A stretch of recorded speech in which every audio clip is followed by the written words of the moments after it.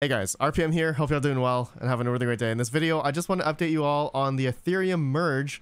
Apparently, there is an update in terms of, I guess, the configurations, configs. The code is now finally finished for the, I believe it's called the Kiln testnet, public testnet called Kiln.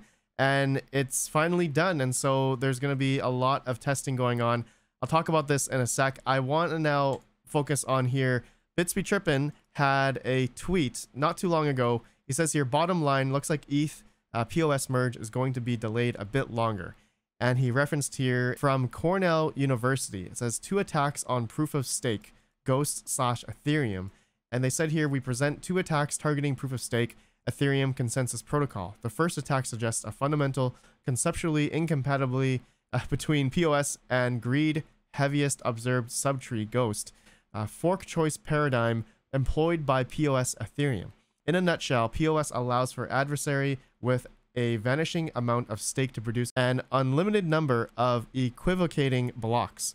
While most equivocating blocks will be orphaned, such orphaned uncle blocks still influence fork choice under the Ghost paradigm, bestowing upon the adversary devastating control over the canonical chain. While the latest message-driven LMD aspect of current POS Ethereum prevents a straightforward application of this attack, our second attack shows how LMD specifically can be exploited to obtain a new variant of the balancing attack that overcomes a recent protocol addition that was intended to mitigate balancing type attacks.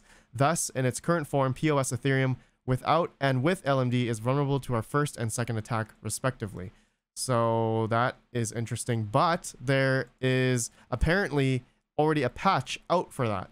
Okay, so there's a tweet I saw from Dean Eigenman. It's time to go on another 3-year side quest to change ETH 2.0 again. And he referenced the Cornell University post here. And then below that, we have another tweet from Trent.eth. He says here that no, and he referenced a github.com pull request, which I'll show you guys right here. It says remove equivocating validators from fork choice consideration. So apparently this was committed 3 days ago. So I believe pretty much after the Cornell University post, apparently this has now been, I guess, thwarted. The 2 potential attacks on proof of stake. So you guys can see this whole thing here. I'm not a coder. I don't really understand what they are doing here, but apparently this was a fix and that is now implemented. Okay, so I guess that is one thing that in terms of Ethereum potentially being delayed is now potentially, I believe, already thwarted. It will not happen. An attack like that won't happen on proof of stake. So anyways, that's that. Let me know what you guys think about this. Next one is the final countdown to Ethereum merge begins as configs for the last public testnet go live. Now, this is a blog post on cryptonews.com, and there's been also a lot of other tweets, which I'll read from various sources here. So big one here, it says, we really need the community to help us in testing this important upgrade, which is the Kiln public testnet right here. As you can see on the GitHub, there's been a lot of updates here past couple days. Going down here, it says to help us in the testing this important upgrade, if you are a user trying to set up a node, send some transactions, maybe try to deploy your favorite DeFi protocol, we compiled a list of interesting things to try out here. So if we open this up, you can see testing the merge. And you can see there's a lot of testing, obviously, that needs to be done in terms of, it looks like, yeah, users, technical. I got highly technical stuff here. And wow, this is a lot, right? This is a lot. And so I guess this goes along with these 2 attacks on proof of stake, which was already from Cornell University and then already updated, right, with this pull request.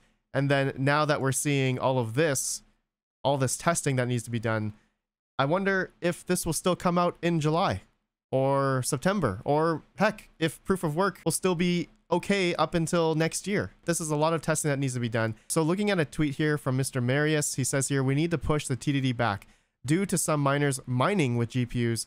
How to here. This is a good drill for us as it tests how an issue on the mainnet in the last second can be mitigated. There are GPUs mining on the testnet right now that says, please update your node. All configs in the repositories and the Docker images should be updated. So make sure you use the new ones with a terminal difficulty of, I don't know how big that number is, 20 trillion. You can check to see if your CL client is on the correct difficulty by running the curl local host, yada, yada, yada.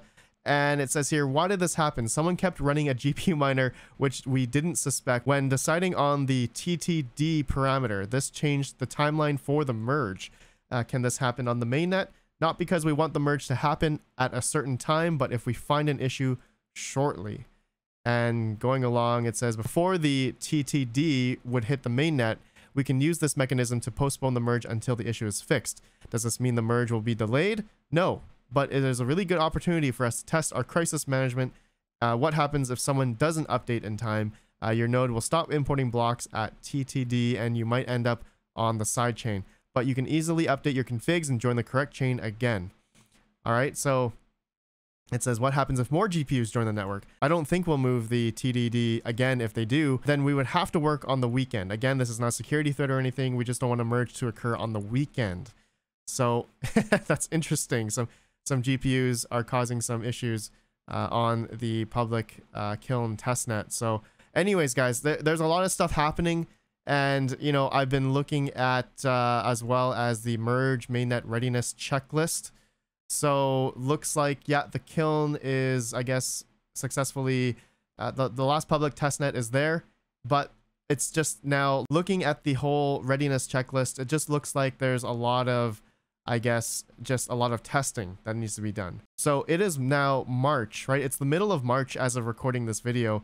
Will they have enough time to, I guess, in May to finally just say conclude and complete the code? I guess the, you know, essentially code freeze on this. And so if that does happen in May and then it is hard forked in July or June, they're going to have to mention that, right? Or maybe they announce that everything is all tested and ready to go by July, and then it could be implemented in September. Or there could be just a slew of issues, right? Just a whole bunch, as you guys can see here, of what needs to be tested. I'm going to assume that there's a lot here. And if anything slips up, right? Anything slips up, like, you know, like an attack on proof of stake or these types of things, anything can slip through, right? And if it's not tested, it could be devastating on the Ethereum network. So this is huge, right? This is huge. And you can see here going down, looks like, you know, a lot of things need to be tested, right? It's just all about testing. And another tweet I want to read here from Tim Bako, it says, to add to this, the amount of data we gather on Kiln can be directly influenced on how soon we are ready for the merge. This is the time for application, tooling, infrastructure, providers, and developers to test things. If there are bugs, now's when we want to find them. All right, so let me say here, this is possible. Kiln is the biggest milestone for the Ethereum merge. I urge you once again to participate in this testnet, and I look forward to delivering POAP to every active participant. It's showtime, friends. All right, so it looks like Ethereum, crypto Twitter, everyone is, it seems like those developers seem to be pretty positive in all of this. And I mean, all of us miners, you guys know, we're all hoping that this doesn't come to fruition anytime soon. But, you know, they're sounding pretty positive on crypto Twitter. I was reading the ETH R&D. It seems like a lot of work is being done there. And who knows? So again, I'm just doing these videos to update you guys on the Ethereum merge, whether how small or how big the issues are or problems or the news that comes about this. This will and does affect all of us GPU miners, as we are all, you know, wondering what's going to happen after Ethereum. And, you know, the Ethereum network hash rate continues to rise. And so, you know, that's going to be pretty devastating, as once Ethereum moves away from proof of work, again, it begs the question, where is all that hash rate going to go? And, you know, if it's going to render other coins unprofitable, and the prices of those coins going to really depend. So anyways, my friends, let me know your thoughts of all this. And if there's any other updates that I missed, please let me know. But yeah, I'll keep you guys updated on anything that comes about. And if anything that happens towards us miners, either good news or bad news, I will definitely update you guys on that. All right. Thank you guys for watching. Have a good one, and peace out.